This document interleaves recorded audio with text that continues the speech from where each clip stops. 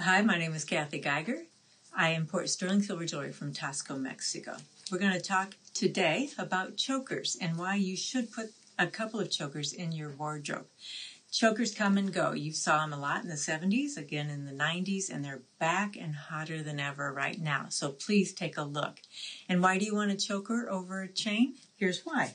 A choker maintains its shape. A chain goes into a V. So pick a choker to hold your pendant up higher to your throat. That's the name of the game. If you have an open collar, if you have a boat neck, anything that you want to make sure where your pendant stays right here, okay?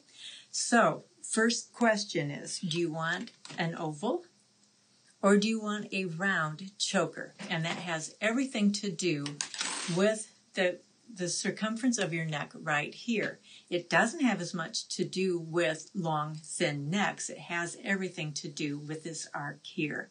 So my cousin, who has a very long neck, and you would think for sure she would take a 16-inch, something up here, but she also works out. So the muscles back here are more developed than mine because, I don't exercise.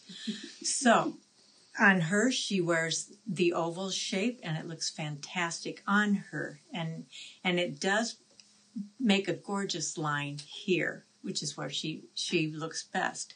Tracy, who's going to join me here, wears a round choker. And I like watching that on her. She's coming around now, much against her own hope. This is how much I love her. It is, right? Okay. Tracy is wearing a round choker, and you see how it fits here and how it lays and really follows her natural outline here. This puts her, because she has a more shallow décolletage, that is what she really does need to wear, because it does bring the pendant and your view, your focal point up here. Tracy is the absolute perfect person to wear a choker, and she does wear all the decoratives, and she does look fantastic in them. I prefer the oval because it hangs a little bit lower. I think it brings a little bit more length here, and then I wear my hair long, so I think that also plays into that option. Okay, enough about that. Thank you. Mm-hmm. So we carry chokers in 16-inch and 18-inch lengths. Again, that's a question. If you have a wider neck here, get an 18-inch, and it's going to bring your pendant down to about there. A 16, of course, is going to be higher up here.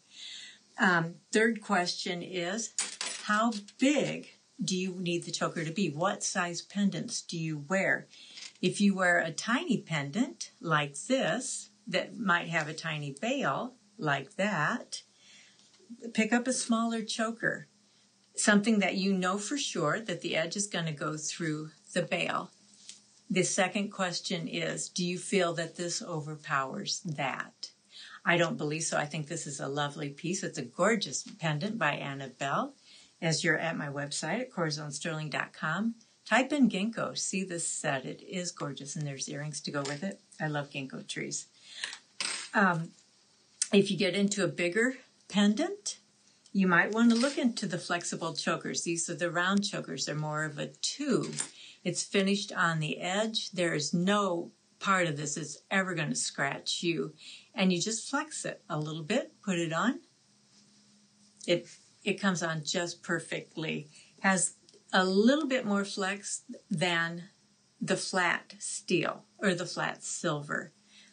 This is all day, every day, and it has very little gap here, so you're not going to be worried about it coming off.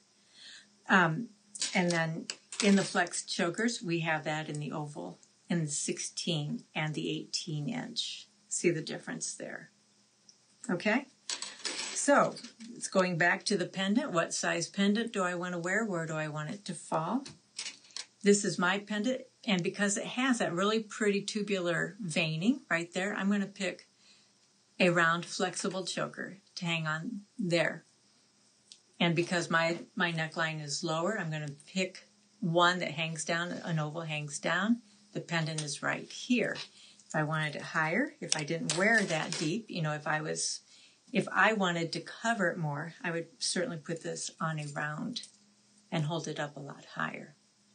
Okay, so when I do shows, we get out the big, beautiful chokers. These are the ones that you should go for if you wear the big pendants, the Native American style, the big squash blossom style, or if you just really want to wow the people.